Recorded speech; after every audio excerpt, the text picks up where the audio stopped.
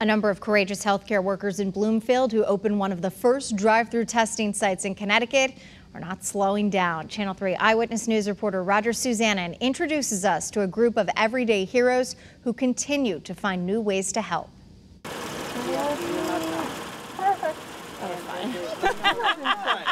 It wasn't bad. Marta Hart has been doing this important work just about every day for the last 3 months.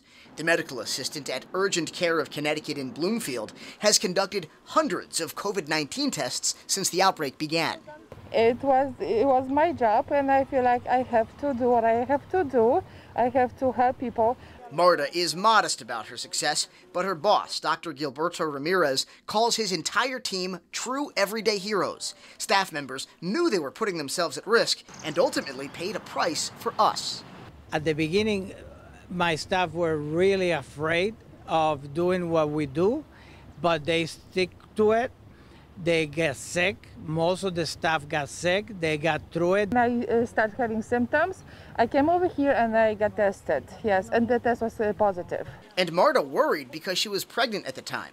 But we're happy to tell you she gave birth to a healthy baby girl, Gabriella, in April. Although Marta couldn't hold her for 10 days afterwards because she was in quarantine. Her patients say her sacrifice should be celebrated.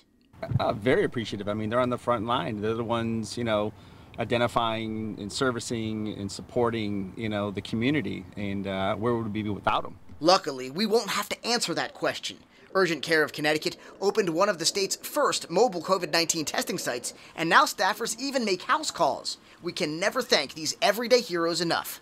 In Bloomfield, Roger Susannon, Channel 3 Eyewitness News.